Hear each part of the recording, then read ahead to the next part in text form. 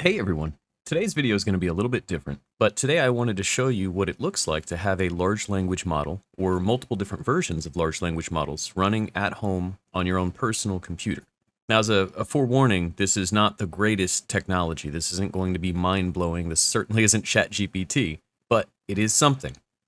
Now, I wanted to do a full tutorial here, but the truth is I don't trust that I could deliver instructions that are going to work for everybody. I kind of feel like I barely got this working. The good news is there's a lot of different install options, so if something doesn't work, there's a good chance something else might. In my research after the replica story, I found out about this GitHub repository by oobabooga. And this developer seems to want to be the automatic 1111 of this world. If what you just saw looks in any way similar to Stable Diffusion, it's because they both use Gradio. There's a couple of similarities. If you're planning on installing this yourself, there are one-click installers for both Linux and for Windows. I personally opted for a Conda approach simply because I already had Conda installed, but I really couldn't tell you if that gave me any advantages or disadvantages. The biggest thing to warn you about before you really get started with this and before you download any models is the amount of video RAM that you have access to is going to be critical. There's going to be massive limitations on what you're able to run due to the amount of video RAM that you have. I'm going to link to some charts and some information I found via the GitHub, but I would definitely encourage you to go through the discussions and the issues and things like that if you were to encounter any problems.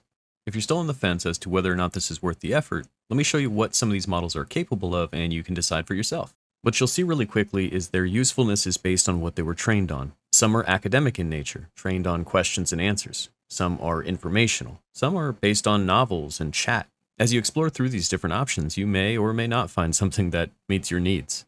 The service itself runs as a server, and Gradio functions as a web UI in the exact same way a lot of us are already familiar with Stable Diffusion. Since each model kind of requires different input, the setup doesn't exactly change perfectly for each individual model.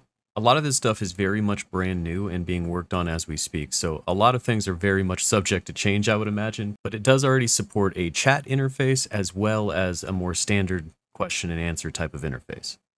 I would imagine, just like Stable Diffusion, that you're really only going to see compatibility with NVIDIA GPUs, but I did see a note that it works on Google Colab, so those of you who really want to try it out, who don't have that type of video machine at home, you still have that option.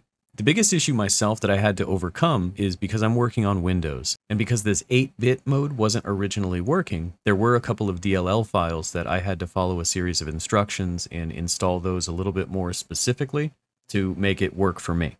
I highly recommend the 8-bit mode because it saves you a ton of video RAM, which is a very big deal when you're actually trying to use this stuff. There was certainly a lot of trial and error on my part, probably mostly because I didn't do the one-click installer. Hopefully your install goes easier than mine did. But let's talk about what happens after everything does work correctly and you finally get it working. I would say out of the models that I tried, the ones that I downloaded, Pygmalion was the one that was probably the most entertaining, so that's the one that I'll show you here. And as it stands right now, you don't have a ton of different options. This isn't exactly NovelAI with the level of control and the amount of context tools that you have, but I'm hoping soon they're going to add more and more of that, and more in terms of extensions and things along those lines. But still, there's going to be people who have been spoiled already by the massive output that they're expecting to see from something like ChatGPT, and that's just simply not possible at this point on a personal computer. And processing at that scale is just really not going to happen at home just yet. For however much extra video RAM we have to spare, we can increase the amount of tokens, and we can increase the number of generation attempts as well. With some coding magic behind the scenes going on, I'm sure, we do end up with a couple more extra sentences, and what seems like some coherent output. When you choose to launch the server in this chat mode, it would seem a lot of work has been done to try to keep things more coherent. So that's very promising, especially for any of those replica refugees or things of that nature. If you're asking yourself, Frank, how did you trap your consciousness into the machine like this? Well, hold your horses. I'm going to show you in just a moment as we explore some character creation tools that also happened across. As far as I can tell, this really only applies to Pygmalion, but this throws together a JSON file for you, which gives your character background context. And this is how the program gives the character a sort of contextual relevancy. Working with a large language model, there's going to be a certain amount of information that it can take in and a certain amount of information that it's capable of putting out, and both are going to be limited by hardware. When you're chatting with the bot, you're not just sending the most recent line of text, you're sending the entire conversation plus the most recent line of text, and that gives the bot fresh context for the conversation and a better idea of how to respond. That's how this sort of stuff works. So creating these JSON files, plus adding a little profile picture and things of that nature, can sort of breathe life into what would otherwise be a very lifeless character without any real sense of personality. If you have a long enough conversation, eventually this initial context might be replaced completely, but this is your starting position. One of the things I loved right off the bat about this particular project was that it did make a number of things easier. One of those things is finding and downloading models. This ships to you with a Python script referred to as download-model.py, which means you don't have to search through Hugging Face or GitHub. I've also already noticed a massive attempt to try to keep up with the brand new leaks and newest technology and things that are coming out. So Facebook's Llama, for example, which was just announced and just leaked, is already supported, from what I understand. I don't know if I qualify with the academic credentials or whatever would be required, but if I get a chance to check it out, I'll try to share that here for you guys as well. When it comes to the interface itself, there's obviously a lot of room for improvement as it's still a very brand new thing.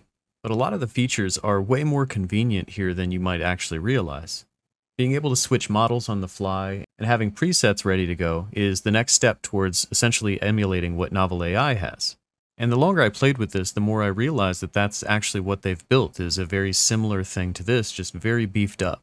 Now, I'm sure comparatively they're very different models and a very different system, and there's probably a lot more systems going to work that increase the speed of their systems.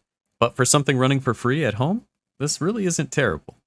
And if this is just another first look into what the future might look more and more like, we can look forward to smaller models, faster video cards, more capable computers. So the idea that this is going to be even easier and easier to do over time and that we'll have more and more options, it's a very real possibility. And that's why I love looking at stuff like this, even if this isn't the most useful thing to use on the day-to-day. But having access to it from my own machine kind of opens up some possibilities, so I asked myself, what could I use this for on the day-to-day? And as just a demonstration of this technology, how it works, and how easily it can be integrated into other things, I was able to throw together a program practically overnight to turn this output into a Discord chatbot for my own personal Discord. So very briefly, I'll introduce you to Tankbot, who is largely inappropriate, who takes up all of my video RAM. I can't really afford to just keep him running, but I was very proud for how quickly this all was able to come together and how useful it seemed to be. And it really just gives you a better sense of what could be possible in the future. For those of you who made it to this point, I really do hope you enjoyed the video. I hope you did find it useful, even though I wasn't able to give you really tangible install instructions or anything like that. There's going to be links in the description, and I want to try to share as much as I can to make sure that people don't have such a hard time getting this installed if they tried to. It was a little frustrating, but I did find it to be worthwhile. Regardless, I do always appreciate those of you who made it to the end of the video. Like, comment, subscribe, all that fun YouTube algorithm stuff. And as always, thanks for watching.